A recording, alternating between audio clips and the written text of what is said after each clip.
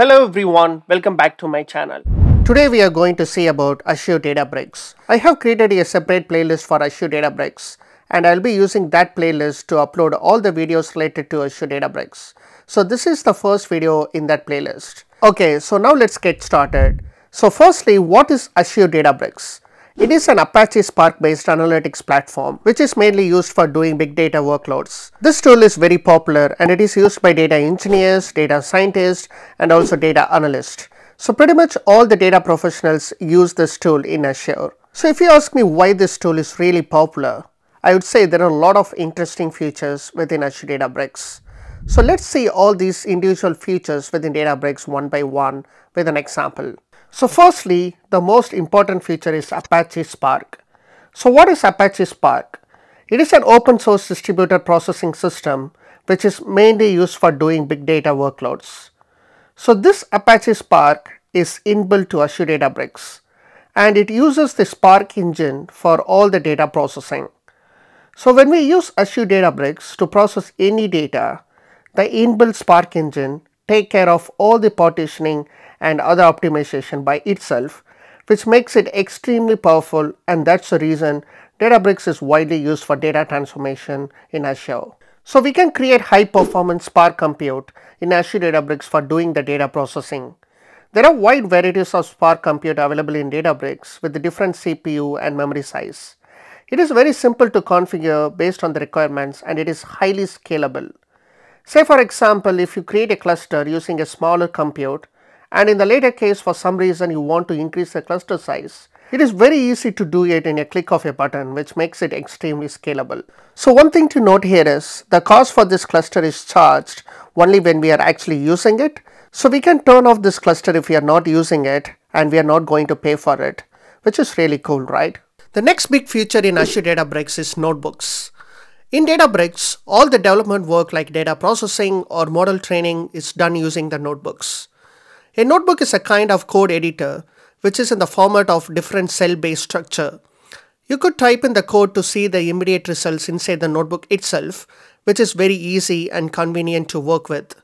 Since it is a cell-based editor, you can use each cell to perform different functionalities, which is very easy to understand and maintain as well. Having the notebook option inbuilt is another great feature of Azure Databricks. The next feature is it is very easy to switch programming languages in Databricks.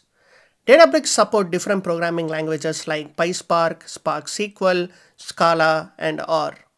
So when you create a notebook in Databricks, the default programming language you can type in the notebook is Python. You can easily switch to other programming languages in the same notebook. Say for example, if you are very good at SQL, then you can use a feature called magic command in Databricks. If you could type %SQL in the cell automatically converts to a SQL cell where you could type SQL code to perform the data processing. Similarly, you could use the magic command to convert the cell to different language cell such as PySpark, Spark SQL, Scala, and R. This is extremely useful since you could use multiple languages in the same notebook for processing the data. These are some of the features of Apache Spark in Azure Databricks. The next important feature in Azure Databricks is ETL.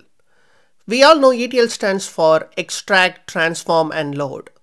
Although Azure Databricks is mainly used for the transformation part in the ETL framework, we could use Azure Databricks as an individual tool to perform the complete ETL process. Let's see how we could do that. Firstly, we could use Spark connector for doing the extraction part. With Spark connector, we could use Databricks notebook to connect to multiple sources and ingest the data from source to destination. The Spark connector is supported in many data sources. For example, SQL Server, Azure SQL Database, MongoDB, and several other data sources. For ingesting the data from these data sources, we don't want tools like Azure Data Factory or Azure Synapse Analytics for performing the ingestion. Instead, we could also use Spark connector to connect to these data sources to extract the data using Azure Databricks itself. And the next one is the transformation part. We all know that Databricks is the most preferred tool in Azure for doing the data transformation due to its inbuilt Apache Spark option. And the final one is the loading part. We could also use Azure Databricks for loading the data into the database using the Hive Metastore feature. With Hive Metastore, we can create databases and tables where we can load the transform data to it. The tables can also be queried using the new SQL editor feature inside the Databricks, or can also be consumed by different reporting tools like Power BI or Tableau. So due to all of these different features, we can use Azure Databricks to do the complete ETL process. Also, more than actually performing the ETL process, we can also use Azure Databricks to orchestrate the ETL. So what I mean by this is, in Azure Databricks, we have an option called workflows. Using workflows, we can run the notebook that we create using Azure Databricks as a job, which means that we can schedule the notebooks to run it on a regular basis. Due to this feature, using Azure Databricks, we can orchestrate the complete ETL process by configuring when and what notebook to run with the different triggers and stuff. This makes Azure Databricks as a complete ETL tool, and hence its most popular tool among the data engineers. The other major feature in Azure Databricks is data science and machine learning. We can use Databricks to train a machine learning model. Also, we can serve or deploy the model that has been trained. Databricks is well suited for doing data science and machine learning stuff, as it has inbuilt features such as option to train AutoML experiment, and also we have dedicated Spark clusters available for doing the machine learning stuff with higher GPUs suitable for model training. We all know that for training a machine learning model with huge datasets requires higher GPU, and we could configure it easily in Databricks. Also, there is a dedicated tab called Serving to deploy the trained model. So once the model is deployed, we can make use of the model endpoint for doing any kind of predictions. So due to these features, similar to how Databricks is very popular among the data engineers, it is also popular among data scientists, and thereby it is widely used tool for doing machine learning and data science work in Azure. The next important feature is streaming. We can say that Azure Databricks is a perfect tool to work with streaming data. There are different features in Databricks that allows us to work seamlessly with streaming data. For example, we have structured streaming, which is an Apache Spark based streaming solution. Because of this, we can perform near real-time data ingestion and also can perform near real-time machine learning and predictions. Due to the streaming capabilities, we could ingest the data faster from source to destination in the streaming fashion instead of doing in a batch load on a scheduled basis. In the future videos, we can explore these streaming functions and how we could work with that. The next feature is the SQL editor. We have seen how data engineers and data scientists can work with Databricks, and this time this is all about the data analyst. In Azure Databricks, we have an option called SQL editor, which is kind of similar to SQL Server Management Studio. You could use the SQL editor to query the tables that we have in the database, and analysis can be done on the data. In most cases, a data analyst works with the cleaner data that would be querying it to find insights from it. They can make use of this editor to write SQL commands to query the data.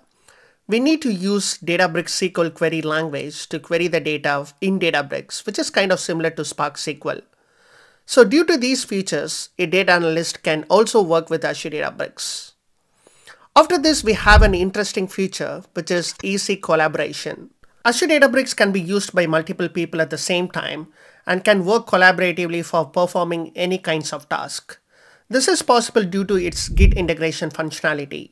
The popular Git repos such as GitHub and Azure DevOps is supported in Azure Databricks. We have a separate tab called Repos in Azure Databricks Workspace, where we could use that to integrate with different repos such as GitHub and Azure DevOps. This feature leads to easy collaboration, and working collaboratively in doing any kinds of data engineering or data science work is important, and we can do that very well using Azure Databricks. So these are some of the main features of Azure Databricks. I think by this time, you should be more excited to work with Databricks if you haven't worked with it before. Trust me, this is a great tool to work with for any data engineers or data scientist or data analyst. I guess now you have a clear understanding about what exactly Databricks is and its important features. I'll be adding a lot of videos related to Databricks in this playlist, So please subscribe to my channel if you want to learn more about it.